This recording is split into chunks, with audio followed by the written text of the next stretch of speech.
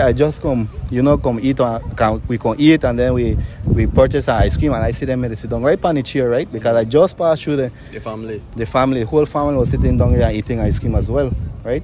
So now, when I hear bang, the first shot, but I think it's a pop shot or something like maybe a, celebration go on sometime, and then great birthdays and things.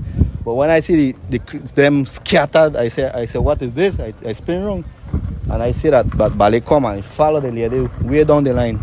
And the lady they run and he shoot at her.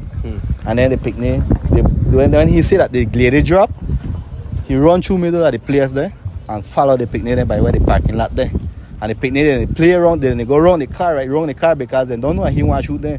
And then as they run, as they catch her, it's never far distance, maybe close distance, want to shoot there. Because his intention is to kill, not to leave nobody alive.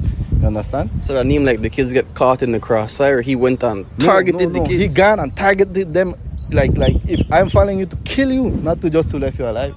You understand? He just don't let them run. No, he can't find them yet to kill them, to shoot them. That's really rough, man, because this is a marketplace where this is ice cream place where every picnic come and they want ice cream, and the rough where just happen, and it's sad because kids sometimes don't have to see nothing in the adults' problem and thing, and then people kids involve anybody who they find in the place, and that's really, really rough, man. We don't know the man he point to everybody will try to go against here, right? And any bad step, the man will shoot you. Right? Man dash a gun and then he said that he teach them one lesson. I don't know what lesson he teach them, but he teach everybody one lesson.